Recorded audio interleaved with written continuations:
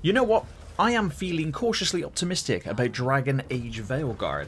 I really much enjoyed the first Dragon Age Origins. I hated Dragon Age 2, but then I really liked Dragon Age Inquisition. I thought that was pretty good, and I really didn't know too much about Dragon Age Veilguard. Of course, it's had many problems behind the scenes with development and people being laid off, which is always terrible. But more recently, the trailers and stuff, I'm actually quite looking forward to it. Now, obviously, I'm going to wait until it gets a little closer and to hear any feedback from any bigger YouTubers that get to play the game before launch. I do not. So I'm there with the rest of you. I got to spend the cheddar to play it, and I'm hoping it's good. It's also, very importantly, going to be Steam Deck verified from the get-go, which is incredibly awesome. That's where I play most of my backlog games, is on the Steam Deck OLED. Great bit of kit, and if you haven't got one, get one if you can. But besides Dragon Age Veilguard, we're getting some really good games coming out and expansions towards, well, the second half of this year. Not to mention we've got Star Wars Outlaws coming out in early access in a few days, which I'm looking forward to. I know a lot of people aren't, and I've made a few videos which are quite controversial.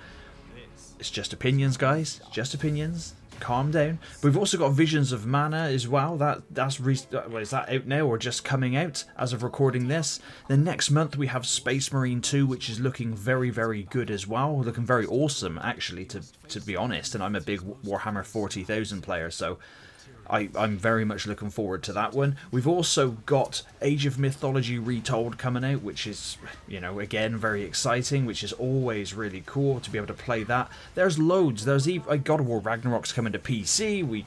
We're getting so much good stuff. Even there's a new Legend of Zelda game coming out on the Switch. Now, I'll be honest, I don't play my Switch much these days, unfortunately. I'm kind of holding out for the new Switch if there's gonna be one. But also then in October, we have the Diablo 4 Vessel of Hatred expansion. I'm playing a lot of Diablo 4 at the minute in Season 5. There's a lot of fun. There's the Silent Hill 2 remake as well, which I'm looking forward to. Starship Troopers Extermination gets its final full release and hopefully is good. It's coming out on PC and PlayStation 5 and on Xbox Series X as well, which is shocking because usually a lot of games these days seem to miss Xbox for some reason. There's also Metaphor, which is the next game from Atlus, who done the Persona and the Shin Megami Tensei series. That looks to be really awesome as well. And not forgetting Dragon Ball Sparking Zero. Now, this game, I'm a big Dragon Ball Z fan, and well, Dragon Ball fan in general, and I'm very much looking forward to it. Not for the multiplayer in any way, shape, or form, but just, you know, because I like the story more so than anything else. And of course, Dragon Age Veilguard is coming out. And beyond that, in November, we've got, well, I mean, I don't know how many people are looking forward to Assassin's Creed Shadows. I personally am not. I am looking forward to the Dragon Quest III HD remake, though. That looks to be pretty cool. And Stalker 2 is slated to be coming out then. I doubt it, but there we go. And of course, in December, we have Indiana Jones and the Great Circle is the big release there. There's also an Alien Rogue Incursions game, which I don't know too much about, but it's piqued my interest. But Indiana Jones is the big game for December. And I can't believe I just glossed over as well, coming out in September, the expansion to Starfield, which I'm very much looking forward to. I don't know why I glossed over that one. But I don't know why. It could just be me just being ridiculous, but it's looking like it's going to be a good year. Now, I've only mentioned the games that I am personally interested in. If there are any games that you are interested in that I have not mentioned, please put them in the comments down below to let people know what it is you're looking forward to coming out. But I just have to say that I think we're eating good, you know. I think we're going to be doing very well in terms of games throughout the remainder of the year. Of course, not every game is going to be for everyone, but hopefully there is something for everyone and everyone can enjoy. Of course, we're right on the cusp, so we'll see if Star Wars Outlaws is as good as it looks. If it turns out to be a complete dumpster fire, I will eat my words. I will hold my hand up and say, do you know what, I was wrong, because I do think it looks good and I'm putting my stock in that. But if it does turn out to be dreadful, then that's the way it is, and there's nothing I can do about it. I'll just hold my hand up and go, do you know what, I was wrong. The game is hot trash.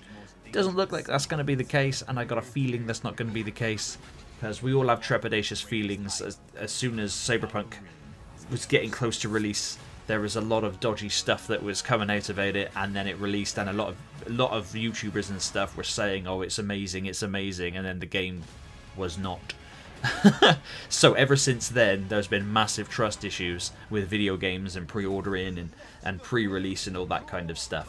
But I'd like to think that a lot of developers have learned their lesson from that and are not doing that no more. That's why a lot of games these days, I think, are getting delayed more often than not, is because they have to make sure that their games are working on release, or working as best as they can possibly make it. Now, don't get me wrong, I'm not making excuses. All video games should be massively working and 100% golden when they are released and are charging full price. That is a given. Unfortunately, it's not the world we live in, but that's what should be happening. That's like buying a car and then somebody saying, oh yeah, it's good to go, you can't brake, but we're gonna add that in later, don't worry about it. You know, it's like, no, I want the whole car to be working, please.